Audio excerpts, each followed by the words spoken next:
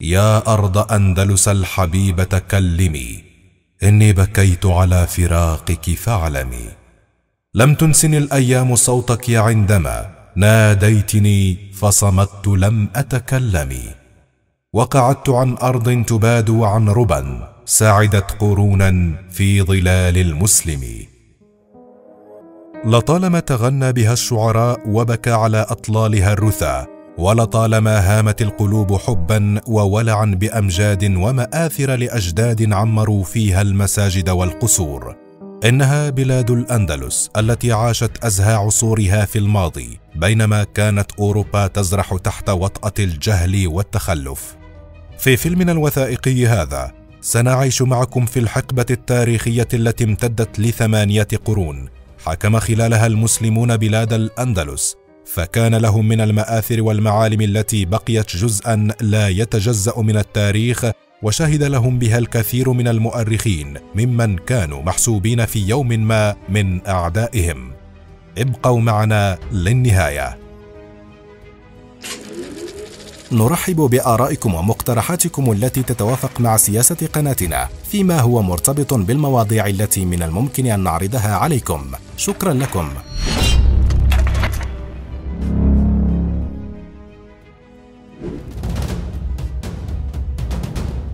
بلاد الأندلس أو ما يعرف بشبه جزيرة إيبيريا هي اليوم دولة إسبانيا والبرتغال، أو ما يسمى بشبه الجزيرة الإيبيرية، ومساحتها مجموع الدولتين 600 ألف كيلومتر تقريبا، أي أقل من ثلثي مساحة مصر. يفصل شبه الجزيرة الأندلسية عن المغرب مضيق أصبح يعرف منذ الفتح الإسلامي بمضيق جبل طارق، ويسميه الكتاب والمؤرخون باسم درب الزقاق، وهو بعرض 12 كيلومترا بين سبتة وجبل طارق. سبب تسميتها بالأندلس كما يقول المؤرخون بأنه كان هناك بعض القبائل التي جاءت من شمال الدول الإسكندنافية كالسويد والدنمارك والنرويج وغيرها، عرفت بقبائل فنداليسيا، وكانت قد هجمت على شبه الجزيرة الإيبيرية وعاشت فيها فترة من الزمن. عند البحث عن مصطلح فنداليسيا بالإنجليزية نجد كلمة فانداليزم، وهي مرادف لمعنى التخريب والهمجية والوحشية، وتعني أيضا أسلوبا بدائيا وغير حضاري. هذا ما عرفت به قبائل فانداليسيا، وقد خرجت هذه القبائل من الأندلس وحكمتها طوائف أخرى من النصارى عرفت في التاريخ باسم قبائل القوط الغربيين، وظلوا يحكمون الأندلس حتى الغزو الإسلامي عليها. كما يقال بأن هذه القبائل جاءت من ألمانيا، قد كانت تعرف بقبائل الفندال أو الويندال باللغة العربية، فسميت هذه البلاد بفنداليسيا على اسم القبائل التي كانت تعيش فيها، ومع الأيام حرف إلى أندلوسيا فأندلس. بعد أن انتهى المسلمون من فتح الشمال الأفريقي كله ونشر الإسلام فيه، بعد حروب طويلة بدأت منذ عهد عمر بن الخطاب واستمر حتى عهد الخليفة الأموي الوليد بن عبد الملك، توجهت أنظار المسلمين إلى شبه الجزيرة الإيبيرية لنشر الإسلام فيهما وتأمين حدود المغرب من هجمات القوط، حيث لم يكن يفصل بين المغرب وبين إسبانيا إلا مضيق جبل طارق. كما أن الظروف السياسية والاجتماعية والاقتصادية لإسبانيا في ذلك الوقت تصب في صالح المسلمين، فقد استولى أحد رجال الجيش وهو يدعى لذرق على الحكم وعزل الملك غيتشا، وساءت في عهده الأوضاع الداخلية للبلاد إلى جانب اتباعه سياسة ظالمة أدت إلى اشتعال نيران الغضب والثورات ضده. وكان قد لجأ أتباع الملك المخلوع وأفراد أسرته إلى المسلمين لاستعادة ملكهم، إذ تذكر المصادر أن أحد أنصار الملك السابق وهو يوليان حاكم سبتة اتجه إلى طارق بن زياد قائد القوات الإسلامية المعسكرة عند مدينة طنجة، وعرض عليه مساعدته في فتح الأندلس، فأبلغ طارق بن زياد القائد موسى بن نصير حاكم بلاد المغرب بعرض يوليان، فقام موسى بدوره بعرض الأمر على الخليفة الوليد بن عبد الملك الذي تردد في البداية خوفا على المسلمين، ثم ما لبث أن وافق بشرط أن يسبق تلك الخطوة اختبار المكان بالسرايا الاستكشافية. أعد موسى بن نصير حملة استطلاعية مكونة من 500 جندي بقيادة طريف بن مالك، وقد عادت تلك الحملة بأخبار مشجعة على الاستمرار بعملية الفتح، فأعد ابن نصير خطة فتح الأندلس بجيش قوامه 7000 جندي بقيادة طارق بن زياد، وعبر جيش المسلمين البحر ليتجمعوا بعد ذلك عند جبل كالبي، والذي أطلق عليه فيما بعد بجبل طارق. أقام طارق بن زياد قاعدة حربية بالقرب من منطقة الجزيرة الخضراء، حيث دارت هناك عدة معارك بين جيش المسلمين وقوات القوط، وكان النصر فيها حليف المسلمين. فأعد لذريق جيشا كبيرا قوامه 100,000 فارس في مواجهة 7,000 فارس مسلم.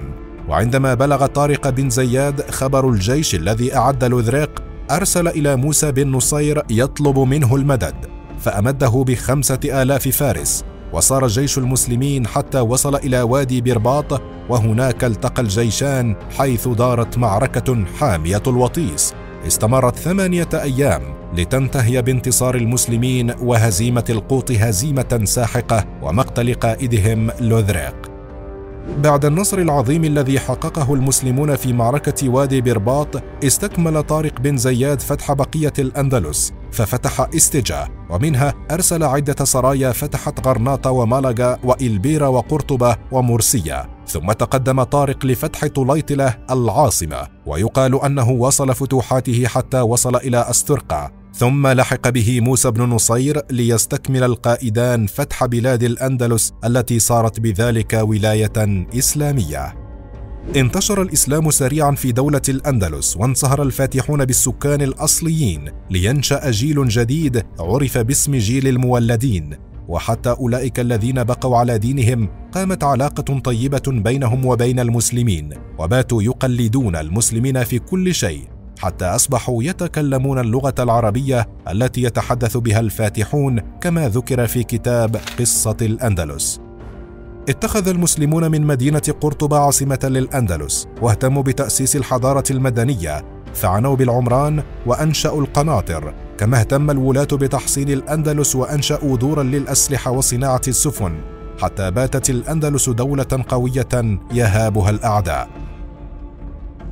بعد أن استقروا في الأندلس، اتجهت أنظار الولاة إلى فرنسا لفتحها ونشر الإسلام فيها. كان السمح بن مالك الخولاني أول من قام بتلك الخطوة، ففتح مدينة أربونة لينطلق منها إلى جنوب غرب فرنسا فاتحا، حتى أسس مقاطعة عظيمة هي مقاطعة سبتمانيا. لكن حلمه بفتح فرنسا لم يكتمل، فقد استشهد في معركة تولوز بطرسون عام 102 للهجرة. تابع الأمير الأندلسي عنبس بن سحيم فتح فرنسا حتى وصل إلى مدينة سانس التي تبعد عن باريس نحو 30 كيلومترا، ثم ما لبث أن استشهد بدوره وهو عائد إلى الأندلس. استأنف المسلمون فتح بلاد فرنسا في عهد القائد عبد الرحمن الغافقي الذي توغل بجيشه في فرنسا، ففتح المدينة تلو المدينة حتى أصبح فتح باريس وشيكا بعد أن وصل إلى بواتيه. وهناك التقى الجيش الإسلامي مع جيش الفرنج في منطقة تسمى بالبلاد، حيث مني المسلمون بهزيمة مروعة، واستشهد القائد عبد الرحمن الغافقي في تلك المعركة التي عرفت بعد ذلك بمعركة بلاط الشهداء. عاد المسلمون لمتابعة فتوحاتهم في فرنسا في عهد عقبة بن الحجاج الذي عمل على تحصين البلاد التي فتحها المسلمون، كما توغل في أراضي الفرنج حتى وصل إلى إقليم جليقيا، ثم ما لبث أن استشهد بدوره في إحدى المعارك لتنتهي بذلك فتوحات المسلمين في تلك المنطقة. في الوقت الذي عانت فيه أوروبا من ظلمات الجهل، كانت الحياة في الأندلس على النقيض تماما، فقد كان المسلمون يعيشون في ثراء حضاري وثقافي، فيما عرف بالعصر الذهبي للأندلس الذي امتد من منتصف القرن الثامن حتى القرن ال15 الميلادي. ففي ذلك العصر اهتم الحكام بالعلم اهتماما كبيرا، فبرز الكثير من العلماء والمفكرين في المجالات المختلفة، في الطب والكيمياء والرياضيات والتاريخ واللغة والهندسة والنبات وغيرهم الكثير، بفضل انتشار المكتبات والمعاهد العلمية في الأندلس، والتي استقطبت طلاب العلم من كل أنحاء أوروبا والعالم، الذين نقلوا بدورهم تلك العلوم العربية إلى بلادهم. ولولا ذلك لتأخرت الحضارة والمدنية في أوروبا زمنا طويلا. الواقع أن الحديث عن تأثير الحضارة الإسلامية الأندلسية في أوروبا والعالم يتطلب الكثير من مقاطع الفيديو حتى نستطيع الإلمام بتلك الحضارة العظيمة، لذا سنعرض لكم جزءاً بسيطاً من تلك الحضارة. أحدثت الحضارة الإسلامية في الأندلس تحولات هامة في العديد من المجالات، فمن الناحية الاقتصادية والتجارية كانت الأندلس سوقاً عالمياً ازدهرت فيه مختلف المنتجات التي كان يتم تصديرها إلى الغرب والشرق. ومن الناحية الزراعية فقد شهدت الأندلس نهضة زراعية كبرى، فقد استخدم المسلمون طرقاً حديثة للزراعة عرفت باسم وسائل الهندسة الزراعية، فأقاموا البساتين التي كانت بمثابة حقل لتجاربهم الزراعية، واستخدموا طرقاً مبتكرة في الري مع الاستعمال الجيد للأسمدة لزيادة إنتاجية الأرض. كما أنتجوا أنواعاً جديدة من الفاكهة والأزهار مثل الموز وقصب السكر والقطن والأرز، ووضعوا تقويماً زراعياً خاصاً سمي بالتقويم القرطبي، وأبدعوا في طرق تطعيم النباتات. كذلك أصلحوا القنوات القديمة وقاموا بشق قنوات جديدة كما ورد في موقع ساسا بوست. أما عن الصناعة فقد اشتهرت الأندلس بالعديد من المنتجات الصناعية من الصناعات الجلدية والخزفية والعاجية والمنسوجات والصناعات المعدنية وصناعة الورق والصناعات الزجاجية وغيرها الكثير والكثير، حتى باتت مدينة الأندلس قبلة للفنانين والنجارين والحدادين والخياطين والسراجين ومختلف المهن. رغم ذلك التقدم المذهل الذي شهدته الأندلس والذي استمر 8 قرون، بدأت الشمس بالمغيب عن الأندلس، فاندثر العصر الذهبي وعمت الفتن والصراعات على السلطة، لينتهي الأمر بسقوط رهيب لدولة الأندلس واندثار الإسلام فيها. سنستكمل معكم رحلتنا إلى بلاد الأندلس، لكنها لن تكون رحلة مبهجة كبدايتها، بل رحلة حزينة مؤسفة لضياع الأندلس وسقوطها في أيدي الإسبان. شهدت الأندلس العديد من الدول والأمراء الذين تعاقبوا على حكمها. كانت البداية الإمارة الأموية التي استمرت في الفترة بين عامي 138 للهجرة و316 للهجرة، حيث توالى على حكم الأندلس عدد من الأمراء الأمويين المستقلين عن الخلافة العباسية بالشرق. وقد شهدت تلك الفترة نهضة شاملة في العديد من المجالات، لكن كانت هناك أيضا العديد من الأحداث الهامة والصراعات على الحكم، بالإضافة إلى الفتن والثورات الداخلية التي أيدها الإسبان المجاورون للأندلس رغم المعاهدات والمواثيق بينهم وبين المسلمين، فكانوا يمدون المتمردين بكل الوسائل الممكنة لإضعاف قوة المسلمين. وبالفعل فقد بدأت تظهر دويلات استقل بها المتمردون بعيدا عن الدولة الأم التي لم يبقى منها سوى قرطبة. كما استغل الإسبان الصراعات التي وقعت بين المسلمين من عرب وبربر، فأنشأوا العديد من الممالك على حدود الأندلس، من أبرزها مملكة قشتالة ومملكة جيليقيا التي توسعت بشكل كبير فيما بعد لتعرف بمملكة اليوم. قد كانت تلك الممالك مركزا للهجوم على الأراضي الأندلسية. لم تقف السلطات الأندلسية مكتوفة الأيدي أمام هذه الممالك، بل وقفت أمام توسعاتها رغم الفتن والثورات التي كانت تواجهها، مما أجبر الإسبان على احترامهم والحرص على مسالمتهم قدر الإمكان، كما ورد في كتاب موجز تاريخ الأندلس.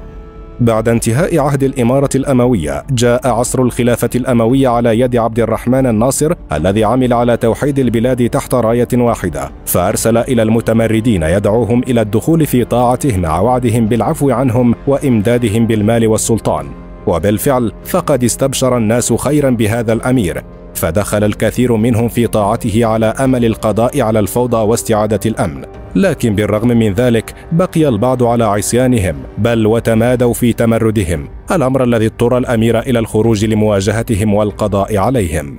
وأثناء انشغال الناصر بالقضاء على الفتن في دولته، استغل الإسبان تلك الفرصة للإغارة على أراضي الأندلس واستطاعوا الاستيلاء على بعضها، الأمر الذي دفع الناصر إلى محاربتهم، فأحرز انتصارات عظيمة عليهم، واستطاع استعادة الكثير من الأراضي التي استولوا عليها في عهد ضعف الإمارة الأموية. أيضا فقد قام الناصر بمحاربة الفاطميين في بلاد المغرب، واستطاع السيطرة على مضيق جبل طارق بأكمله. نجح الناصر أخيرا في توحيد البلاد وتوسيع رقعتها وتأمينها من هجمات الإسبان بعد كفاح وجهاد دام 32 عاما كاملا، لتنعم الأندلس في عهده ومن بعده بعصر ذهبي شهدت فيه ازدهارا رائعا في جميع نواحي الحياة. عادت الفتن والصراعات مجددا منذ عام 399 للهجرة، فتعطلت الكثير من الأنشطة التجارية والصناعية والثقافية، وما لبثت أن سقطت دولة الخلافة الأموية في الأندلس، لتنقسم البلاد إلى دويلات صغيرة متنازعة فيما عرف بعصر ملوك الطوائف. ذلك العصر الذي شهد تفككا وانهيارا سياسيا واجتماعيا واقتصاديا وحربيا، في الوقت الذي قويت فيه شوكة الإسبان بشدة، حيث وحدوا جهودهم تحت قيادة ألفونسو السادس، وعادوا للإغارة على بلاد الأندلس، واستطاعوا إسقاط طليطلة عام 477 للهجرة. بسقوط طليطلة إحدى أهم مدن المسلمين في الأندلس وتوغل الإسبان في أراضي المسلمين وفرضهم الجزية على الحكام، استغاث المسلمون بدولة المرابطين في المغرب الذين لبوا النداء، فعبروا البحر وساروا في بلاد الأندلس حتى وصلوا إلى سهل يعرف بالزلاقة. وعندما علم ألفونسو السادس بالأمر، رفع الحصار عن مدينة سرقسطة واتجه بجيوشه نحو الزلاقة، حيث دارت بينه وبين المسلمين معركة حامية الوطيس انتهت بهزيمة الإسبان ووقف تقدمهم في أراضي الأندلس. وهكذا تم إنقاذ بقية الأندلس من السقوط الذي كان وشيكا. بدأ عصر المرابطين في الأندلس بتولي الأمير يوسف بن تشافين الحكم، حيث قام بعزل ملوك الطوائف لتستعيد الأندلس بذلك وحدتها، باستثناء إمارة سرقسطة التي لم يشأ ابن تشافين أن يتعرض لها خوفا من تسليم أهلها المدينة للإسبان والذين كانوا يحيطون بهم من كل جانب. حاول المرابطون استعادة الأراضي التي استولى عليها الإسبان، فتمكنوا من الاستيلاء على مدينة أقليش التي تقع شرقية طليطلة عام 501 للهجرة، ومدينة طلبيرة عام 503 للهجرة، كما استطاعوا استرداد جزر البليار عام 509 للهجرة، غير أنهم لم يتمكنوا من استعادة مدينة طليطلة التي ضاعت إلى الأبد. لم ينعم المرابطون بانتصاراتهم طويلا، إذ سرعان ما اندلعت ثورة في المغرب بقيادة محمد بن تومرت، وأثناء انشغال المرابطين بتلك الثورة استغل الإسبان الفرصة مجددا، فقاموا بالهجوم على المدن الأندلسية التي سقطت واحدة تلو الأخرى في أيديهم. سقطت دولة المرابطين في الأندلس عام 539 ليتولى عبد المؤمن بن علي الحكم، مؤسس دولة الموحدين، حيث تمكن من توحيد معظم ما بقي من أراضي الأندلس تحت رايته، غير أن الإسبان لم يتوقفوا من مهاجمة أراضي المسلمين، فدارت بين الفريقين معركة فاصلة عام 590 للهجرة، هي معركة الأرك. كان النصر فيها حليف المسلمين، وانكسرت حدة الموجة المسيحية الكاثوليكية ليعود الاستقرار إلى الأراضي الأندلسية. غير أن الهزيمة التي مني بها الإسبان في معركة الأرك دفعتهم إلى نقض الهدنة التي عقدت بينهم وبين المسلمين، فبدأوا التجهيز لقتال المسلمين مجددا، حيث التقى الفريقان عند منطقة العقاب عام 609 للهجرة، لينهزم المسلمون هزيمة مروعة أعقبها سقوط مدن كبرى على رأسها قرطبة ومرسية، ولم يبقى من أراضي الأندلس سوى مملكة غرناطة.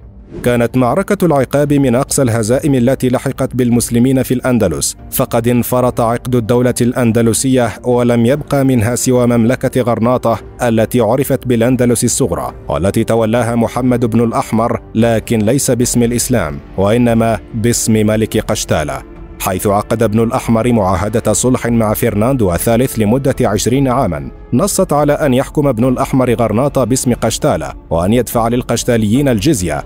ليس هذا وحسب، بل ويمد مملكة قشتالة بالجنود كلما طلب منه ذلك. وبسبب تلك المعاهدة سقطت إشبيلية، ثاني أكبر مدينة في الأندلس، في أيدي القشتاليين.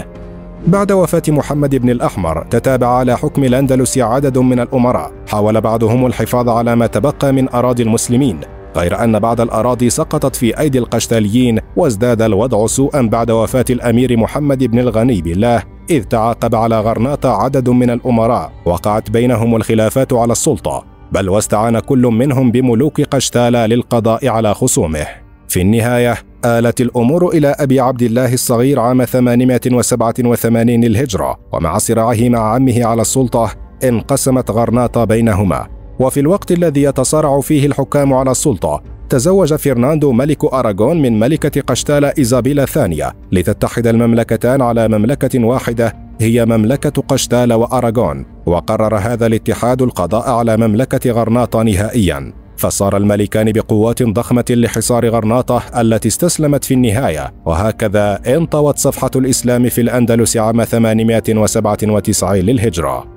بالرغم من معاهدة التسليم بين المسلمين والإسبان والتي نصت على احتفاظ المسلمين بكافة حقوقهم، وأن يقيم منهم من أراد آمناً ويهاجر منهم من يشاء، وأن تظل لهم مساجدهم، إلا أنهم وبمجرد استيلائهم على غرناطة ضرب الإسبان بتلك المعاهدة عرض الحائط، فتم تحويل جامع غرناطة إلى كنيسة، ثم بدأت سياسة اضطهاد المسلمين وإجبارهم على التنصر. وعقدت الكنيسة الكاثوليكية ما عرف بمحاكم التفتيش التي ارتكبت مجازر بشعة في حق المسلمين الذين بقوا في إسبانيا، ويمكنكم متابعة الحلقة الخاصة بمحاكم التفتيش لمزيد من التفاصيل على قناتنا. نأمل أن يكون المحتوى قد نال إعجابكم، كما نرجو منكم الدعم للقناة بالاشتراك وتفعيل كل الإشعارات.